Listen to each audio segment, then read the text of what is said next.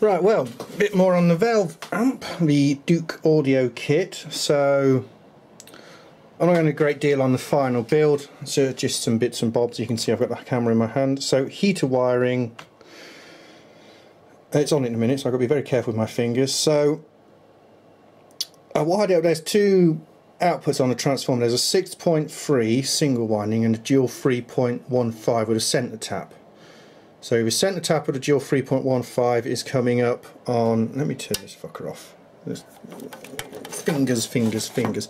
So it's coming up on this brown and white, brown and blue, coming across to both the input valves. That's all that one's feeding. You see, twisted together wire. I ended up using some mains core wire out of something. I couldn't be asked to get the super good stuff out. The 0 volt tapping on that transformer is connecting to this ground point on the board here. That's for the input heaters. The output valves, they connect straight to the 6.3 volt wiring. That's coming across on 2 separate runs, going up to the 6.3 volt winding on the transformer, and that feeds across to, so it's in 2 parallel pairs. It takes a bit of load off the wiring. The single winding still needs a 0 volt reference to stop noise and stuff getting through, so it's got a 10 ohm resistor on each side of it going to the 0V point, which is coming back sharing this same wire. So both heater supplies are ground reference, one's centre tap, one's dual resistor to 0V. Earthing straight to this point here, to the chassis there, chassis earth going up to IEC socket earth. As I said, look, the feedback path for the speaker terminals is connecting, going along this long white, this black wire here, and it's connecting right up here near the input sockets. I scratched a bit of silk screen off the board.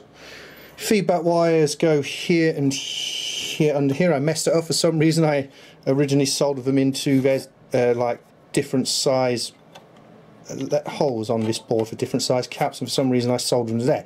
Basically I was feeding the input feedback straight to the input. Bad idea.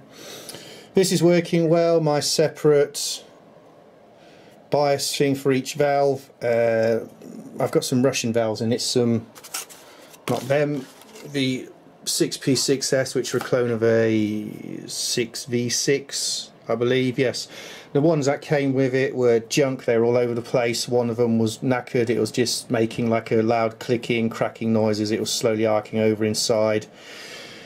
So I've kept the other 3, I don't know what I'm going to do with them. Well, I've kept all of them in a minute, I might just destroy them at some point. I don't know, maybe they'll come in handy for testing a knackered guitar amp or something, who knows. But yeah, cheap Chinese valves, so they weren't messing with. So, worth messing with. So it's now running a full complement of Russian valves.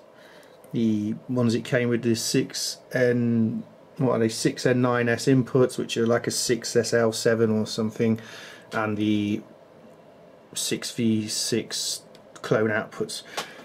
Genuine 1980 vintage, and these are 85, I think, the input valves. As for the power, simple rules, build an amplifier. Keep your signal wire short, keep your mains wiring short, and keep your mains wiring away from your signal wiring. And it seems to be a thing on kit amps and commercial amps. They bring the main socket in and they put the power switch this side. So they put the main socket there and you have to run it across and to there. It lengthens the wire. They put the input socket there and then run it across to here. It lengthens the wire, but then ultimately you're crossing your mains and your signal wiring. You just don't do it. So I didn't want the mains wiring coming up anywhere into this chassis, so yeah, by the way, cover up those bare connectors, children. So I have taken the power switch, which was meant to go here. I've drilled out a small hole in the case, I put the power switch in there, so it's just switching the live. It goes straight up to the amp, the mains transformer, and there's a 5mm LED. Or 3mm, well, that's a 5mm, no, it's a 3mm, yeah, 3mm LED bezel holder. Now sits where the power switch originally was, and it's just wired up via, it's got a resistor in it, It's got like a 680 ohm, 620 ohm resistor. It's going to one of the 6.3 volt AC supplies. Then it's got a diode sitting across the LED to stop reverse voltage from damaging the diode. Job done. Ended up using the power supply caps they had because the ones I had were only the same rating. They were just slightly bigger, better quality caps. I thought, sod it, I'll just use what they've got. So yeah, and most of what's come with it I've used. Some of it's my wiring I've found in other things. Yeah, I managed to scratch the annoying wiring off the impedance selection switch. It's really straightforward wiring this up. Where it says output 4 and 8, you connect 4 to number 4 on the output transformer, 8 to 8, and the ground connects to ground. You can see I've ended up with sort of making a star ground. It's a bit how you doing, but yeah, both the speaker 0 volts return to this star ground, both the output transformer 0 V points turn to this, and then as I said it comes along this black wire and it brings the feedback signal right up to the input where it's wanted. It doesn't mix it with the, you know, any current that's coming on the heater loop and the ground and everything else. You want to stay well away from that.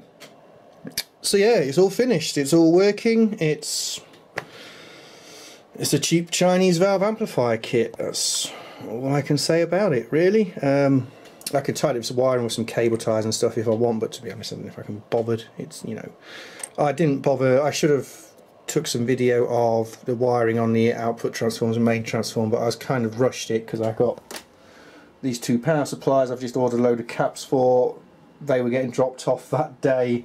This was still sat on the bench. That was the last thing I'm doing to it, was the wiring on the output transformer and mains transformer. So I just quickly slammed it on there, literally tested, turned it on with a load on it with the oscilloscope on after I realised what I'd done with the feedback windings. Put my speakers up to it, and sure enough, click, click, click, click, click, click, click in one speaker once it started to warm up. Turned it off, put it on the floor and said I'll investigate that once I got those power supplies out of the way, which I have. It was just output valves, which you'd expect on a brand new amp. You wouldn't expect it to be dodgy resistors and caps. Not impossible, but unlikely.